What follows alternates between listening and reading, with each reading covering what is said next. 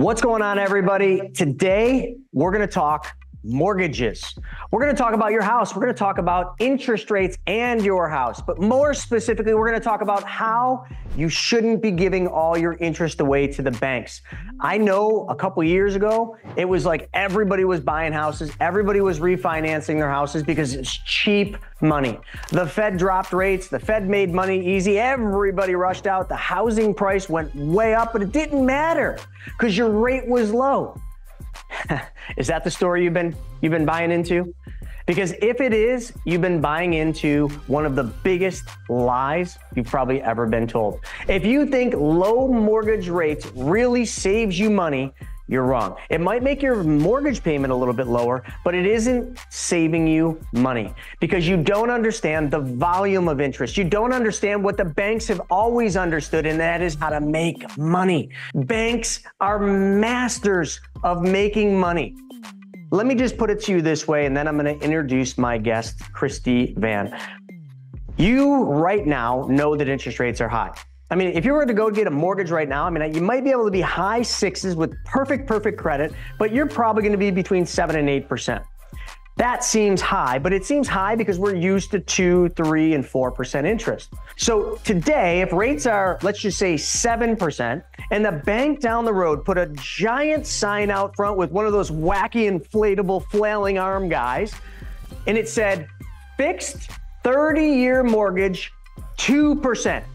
Would you go wait in line? Would you get in that long line waiting for it? Would it look like Apple when they launched their new iPhone and people are around the building camping out in tents and everything else? It would. Everybody would rush out. They would get in line and they'd want to get some of that good low interest rate.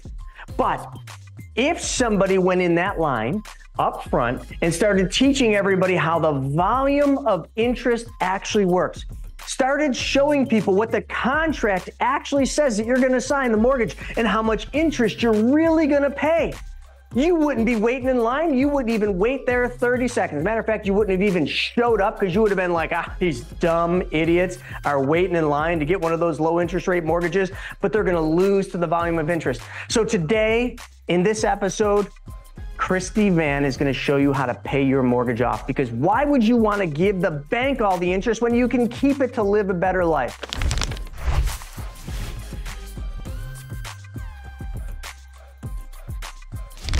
With that being said, folks, I'm going to introduce my guest, Christy Van. What's up, Christy?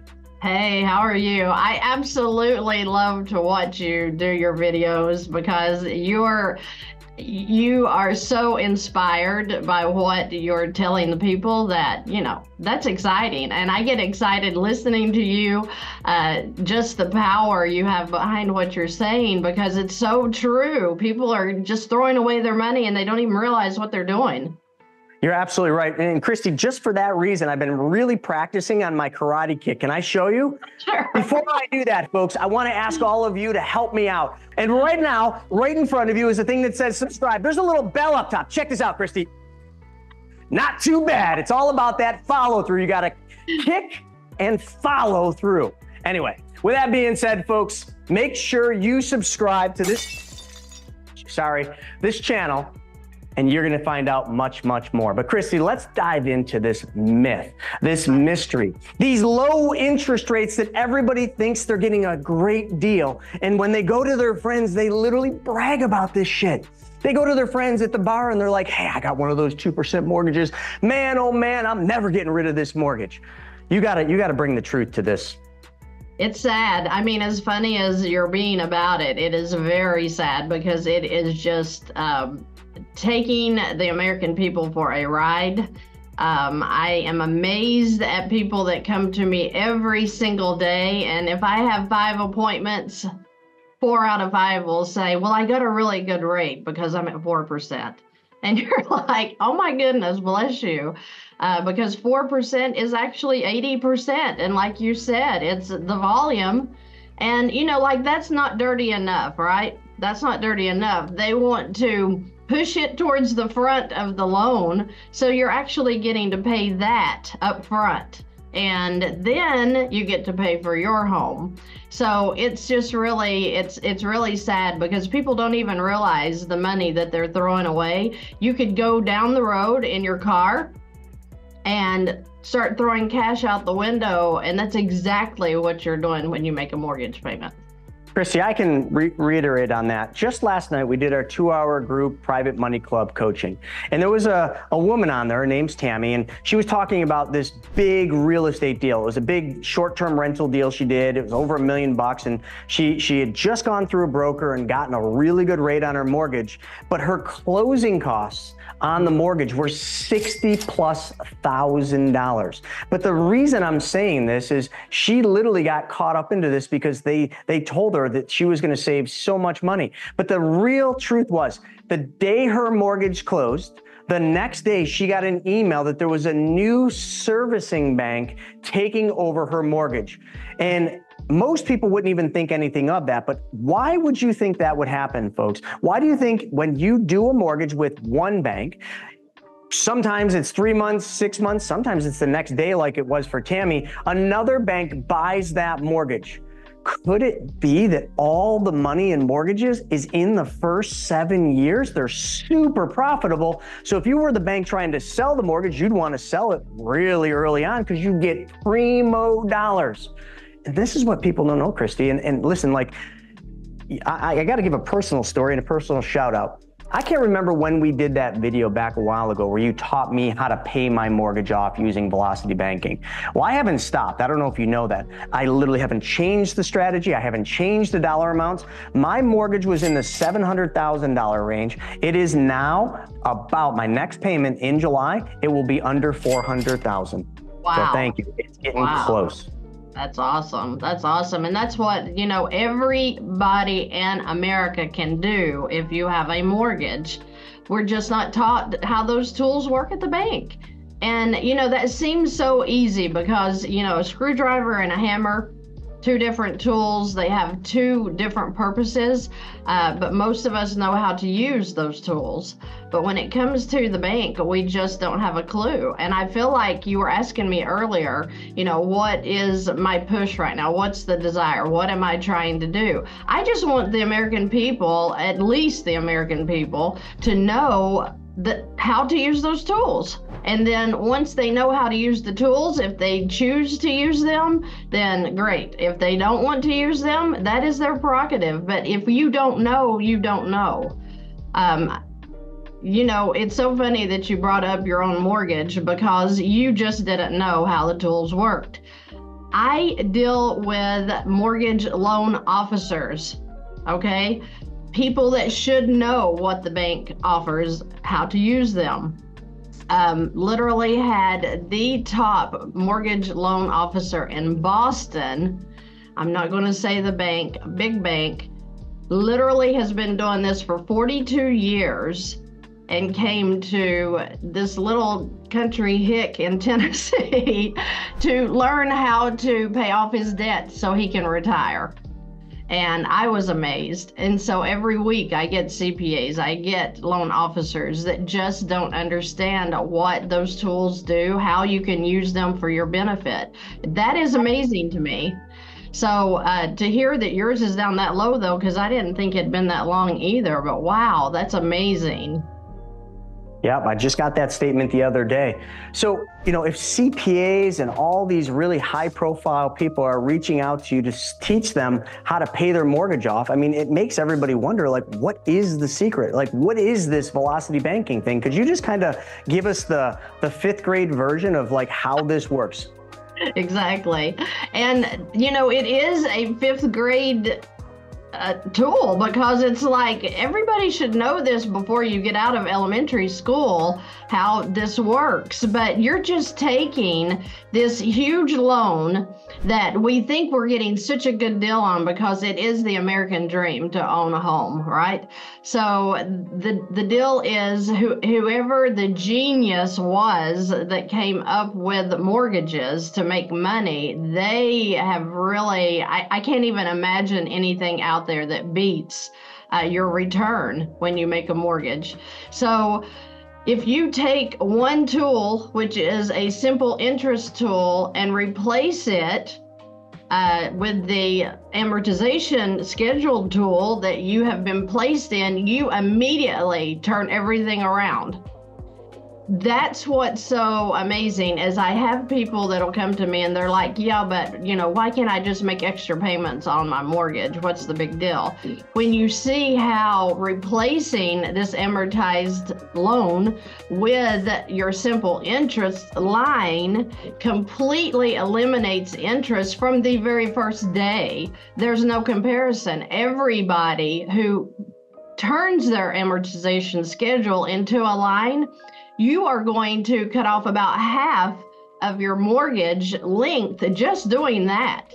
I mean, I saw it this morning, is we took a large loan mortgage, transferred it into a line to see what it would look like, and it literally went from 30 years to 13 and a half years. Wow. That's crazy. With the same monthly payment. Yeah, I mean, it's not even about the same monthly payment, because when your income's going in, you're satisfying that payment when you're using a line. Sure. So, not only did you get free from making monthly payments, but you got free from all of those years that you were going to be paying in monthly payments. Wow. Yeah. Keep going with that. I love this. It's just a fact. And I mean, when you're taking a line that is simple interest, you're paying off these amortized loans. And I don't care, the mortgage is probably the biggest farce or scam or whatever you want to call it. You can do it with car loans as well. It's just that mortgage, and they don't like for you to say that interest is front loaded. So let's say that it appears as though it's front loaded. When you can look at your statement, when it comes in, you can see that if you have a 3.4% interest rate on your mortgage and you're within the first 7 years, you can look at your statement to see how much of your payment went to interest. And common sense says, wait a minute, that looks like 75% of my payment went to interest, not 3.4. So people just aren't aware. You're not paying attention to what the statement says, because you're trusting that when you signed on this huge loan that they were telling you the truth. Now, it does have to be disclosed, the actual interest that you're paying now. I think they came into that law like in 2017, to where now the actual amount of interest that you're paying, the percent, has to be disclosed in the contract that you're signing. But, every single day I'll have people go pull your mortgage contract and let's look at it. And every time they gasp, because they were not aware that interest rate you were quoted, whether it be 2% or in today's world, 8.125%, which is unbelievable. When they see that they went from 40% to about 160% in actual interest, I'm sorry, that's going to make anybody take a step back and say, what have I signed here? Right? But in the American's mind, you have to do that. If you're going to own a home, then you have to get a mortgage. That's just the way it is. And that's the biggest lie. We do not have to move into mortgages. Yeah, no, I totally agree with that. And, one of the interesting things, and I think where people get confused with velocity banking, is they start focusing on all the bats. They start focusing on, well, what if I can't get approved? And what if this happens? And what if I lose my job and can't make the payment, and this and that and the other thing? Like, what are some of the biggest pitfalls that you see with the velocity banking? I personally don't see pitfalls, because when I compare tools, I know which is going to work better for me. A pitfall for anyone that's in any kind of line of credit, even credit cards, is you're a spender and you don't have your priorities straight. So if you are a spender you can take a $5,000 credit card and destroy it within minutes at any store. Same with any personal line of credit. Same with your HELOC, your home equity line of credit. So the biggest pitfall is when a person doesn't know themselves well enough to realize that, hey, I've got to adult here and decide I'm not going to use my line of credit for any frivolous spending. I could give you example after example in my family where they will take their HELOC, their home equity, which should not be used for anything but debt elimination, acquisition of new properties, and they'll buy cars with it, or TVs, or go to the store and find a bunch of clothes on sale. I mean, that's not what a line of credit should be used for. When we are dealing with lines of credit, what I use mine for is, one, it was debt elimination, and two, now I do all of my investing into the infinite policies that I have with your group, constantly funding things that's going to fund my future and my children's future. That is adulting. When I talk about that, is we don't, we're up to our eyeballs in debt. Let's get out of that and breathe, and then do with our money what we should be doing, which is building our futures. So when you talk about pitfalls, that's the only one that I see that each individual has to determine before they get into a line of credit, whether or not they can control their spending. Now, myself, I have bought cars with my HELOCs because I know how to work them back off. I have the infinite policies that can take care of the buys that I do like that. So hopefully I never have to go back to a bank for a loan at all. God forbid I ever do. But, that's the point of getting out of debt and setting up these other funds for yourself, so that when that time comes and you need to make a purchase, you can just go to yourself and get your loan. You don't have to go through the banks any longer. No, you're absolutely right. And I've said this before when we've done these lives. I mean, velocity banking, what you teach, and the infinite banking concept, what we teach, are like two peas in a pod. They literally fit perfectly together. And people that are working with you to get to the point where they then can work with me on the infinite banking concept. And people we can't work with because they're just not there yet can work with you to get them to the point where they can start being their own bank. So they really work perfectly together. And I love how you mentioned that, like, you know how to use your HELOC to buy cars, but you also know how the infinite banking concept can get all the money back for every car you buy, drive, and own. The strategies behind the two are actually somewhat similar, different vehicles, okay, different processes, but very similar, and they all feed off of who controls the money, and not only that, the velocity of the interest and where it's going. So I think that's just the simplest thing. And, no matter how many times, people will watch your videos on Fantastic, which is Christy's YouTube channel. So if you're not on there already, please check out Fantastic. She just changed up the look. It's super cool. It's like all these really great colors as the backdrops. You can't miss the page. It's Fantastic on YouTube. Check it out. But there's so much to learn. And I know the stats because I'm kind of a nerd when it comes to economic data. And one of the big things we've been talking about a lot lately is the state of where the United States of America is, specifically households in the United States of America. Credit card debt, amongst many other debts, but we'll focus on credit card debt, is at record highs. I mean, higher than it's ever been, but growing in almost a straight trajectory up. But that's not the real story. The real story is when you lay over credit card debt and its growth, and you lay right next to it or over it savings rates. So saving rate during the pandemic actually hit a high, and debt was being paid down. So it was being paid down to record lows. But then all of a sudden, when the pandemic ended and everybody was able to go out and fly without a mask and do all the things that they want to do, that flipped. And debt started going up and savings rates came down. Savings rates have come down to, I don't know where they're at today, but let's just say it's around the 3% range. Folks, your savings needs to be 10%. That's the first law of wealth. So we're at 3, we need to be at 10, and your debts are high. So what does that tell you? Christy, if savings is going down, debt's going up, what are people doing? Listen, I was thinking while you were talking about myself when I was just smothering in debt. who could save in that situation? You know, when the pandemic ended and we were free to go back out and eat in restaurants and to go shopping again, I know why the debt went out of the roof. I know why it went down, because people, you know, they were just paying on it. They didn't have anything they could get out and do. So I understand why we had such a major flip. But back before the pandemic, you know, 15 years ago, when I was smothering in debt, I had no savings. I did not even know how that could be possible to save. So I feel like that, you know, I know what you're saying is totally true, but I feel like that people haven't changed. It's just that here we are in a situation that we don't even realize we can control by, you know, like I said, flipping a tool or two here and there that we're using at the bank.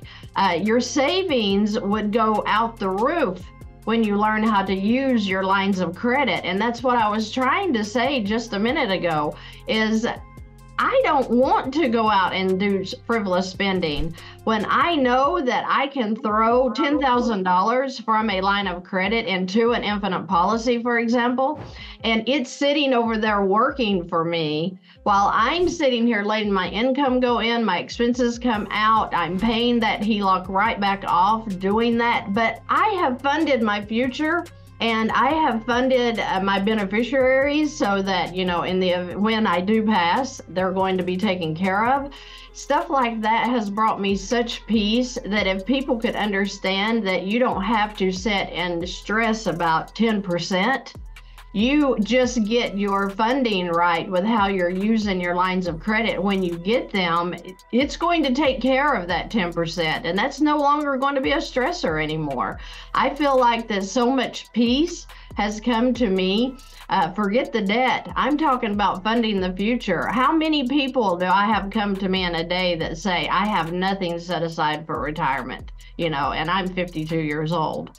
Every day, when they realize they can take a line and start funding those retirements, they can start getting those policies ready so that when they do pass, their children are taken care of. I'm sorry, for me, that was total peace. So Velocity Banking for me went from helping get my credit cards under control, giving me some room to breathe monthly, to I've now funded my future and continue to, and I'm sorry, that's very exciting to me.